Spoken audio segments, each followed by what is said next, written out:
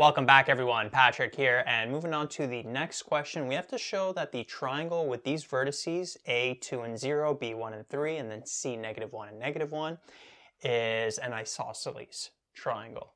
So just as a quick review, an isosceles triangle, what? It has two sides that have the same length, right? And then this side here would be a different length. So what we want to do is find the length of each side, and then if two of the lengths equal, then we know it's going to be an isosceles triangle. So to first start off, let's actually draw a quick diagram of what's happening here. So we have 2 and 0, which is going to be over here. And then we have 1 and 3, which would be like up here.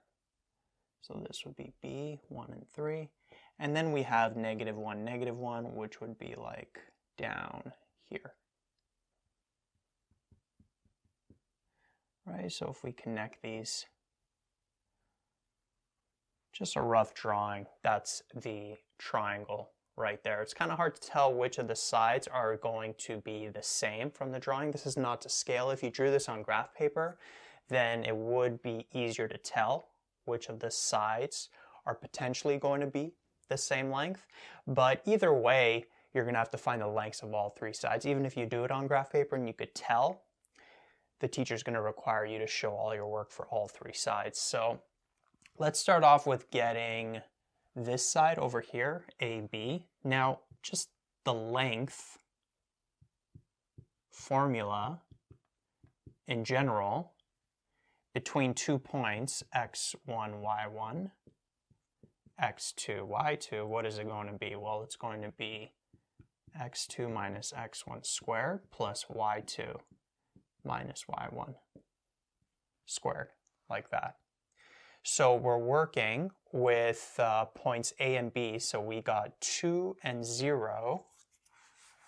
Let's write these points out here. We got 2 and 0, and then we have 1 and 3. So I'm going to let this be x1, y1, x2, y2. The order doesn't matter if you let this be x2, y2, and then this x1, y1, you're still going to get the same answer in the end. So from here, we'll have square root of 1, x2 minus x1, so we'll have 1 minus 2 squared plus 3 minus 0 squared, which would be -1 squared plus 3 squared. And then we would end up with what? 1 plus 9, which would give us 10. So we'd have the square root of 10. And then you could get the decimal of this. I think it would be like 3 point something. But I'm just going to leave it as an exact value. So the length over here is root 10. Okay, now let's get the length for BC. So with line BC, we're going to be using the points 1 and 3, and then -1 and -1. So I'm going to let this be x1, y1, x2, y2. Be careful with the negatives here. So we'd have -1 minus 1 squared plus -1 minus 3 squared, like that.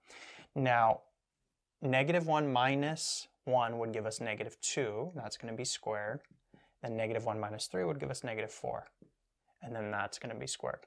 Now, if you rearrange these and let this be x2, y2, this be x1, y1, then you'd end up with 1 minus -1, for example. And then that would end up being 1 plus 1, which would give us 2, and that would be squared.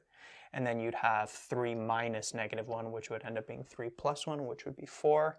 And then 4 would be squared. So notice -4 to the power 2 or 4 to the power 2 gives us 16. Or -2 to the power 2 or 2 to the power 2 would give us 4. That's why those answers would still be the same. So whichever way you do it, you end up with 16 plus 4, which would be 20. So that's going to be root 20. I'm going to leave it again as an exact value. So this length over here is going to be root 20. And then finally, the length of AC,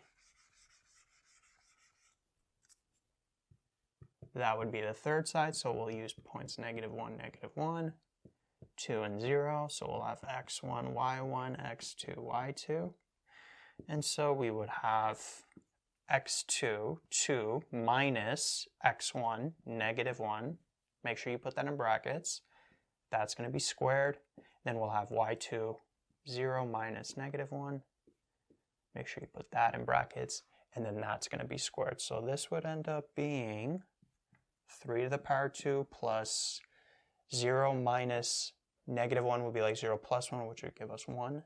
That's going to be squared. So we'd end up with 9 plus 1, which would give us 10. Okay, so this here is going to be root 10, the length of AC. And so notice the length of AB and the length of AC are the same, and so we proved that this triangle, it's an isosceles triangle, and then this length was different. If this length here was the same as these two, then it would be an equilateral triangle. All right, so root 10, sometimes you'll see these solutions be in decimals, right? I left them as exact values, but if you want to plug it into your calculator, you can get the decimals as well. Sometimes they'll ask you for certain characteristics like the perimeter, for example. So with the perimeter, you would just take all of these, add them up, right? But we weren't asked that. We were asked to show it's an isosceles. You find all the lengths, root 10, and